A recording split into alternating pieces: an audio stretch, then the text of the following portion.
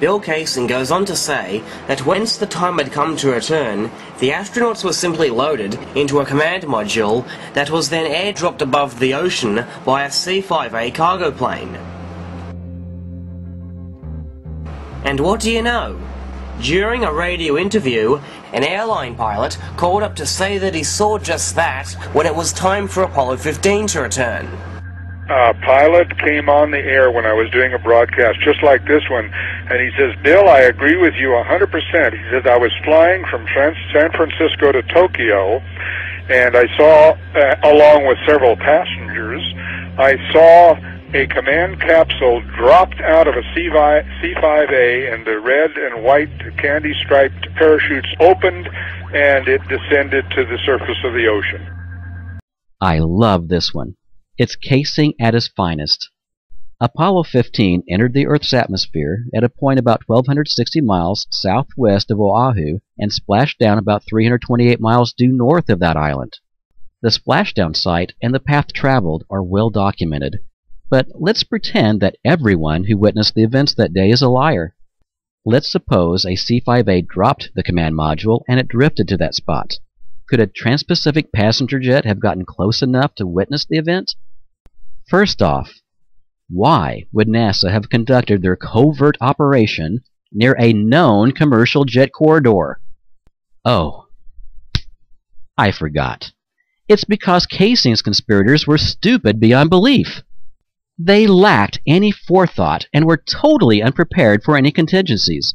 After all, up to this time, Jarrett tells us that they had dropped only 5 command modules, all but Apollo 10 and 11, into the Pacific Ocean to be recovered by the equally stupid U.S. Navy. How could they have predicted a commercial airliner would be able to see them? Now, if I had been one of the conspirators, I would have given the C5A a proper escort, perhaps a pair of F-4 Phantoms. Then any nosy private or commercial aircraft who witnessed the drop would have been toast. Better yet, fly a couple of captured MiG-21s and blame the disaster on Castro. The 747-200 series, which began service in 1968, would have been the aircraft of choice for a trans-Pacific flight when Apollo 15 splashed down on August 7, 1971. Both the 747 and the C5A had a maximum service altitude of 43,000 feet, and both typically flew between 20,000 and 40,000 feet. The main parachutes used on Apollo, the ones with the red and white candy stripes, opened at an altitude below 10,000 feet, about 2 miles. At higher altitudes, there wouldn't be enough air mass for the chutes to deploy. Assuming the 747 was cruising at the low end, 20,000 feet, and regardless of what altitude the C5A dropped the command module, the parachutes would have opened no closer than 2 miles below the 747.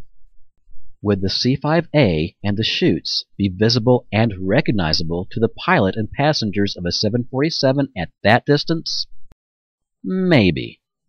But then, consider this. Anyone who managed to stay awake when the concept of the Great Circle was introduced during their 6th grade geography class would know that the shortest distance between 2 points on a near sphere like the Earth takes the shape of an arc.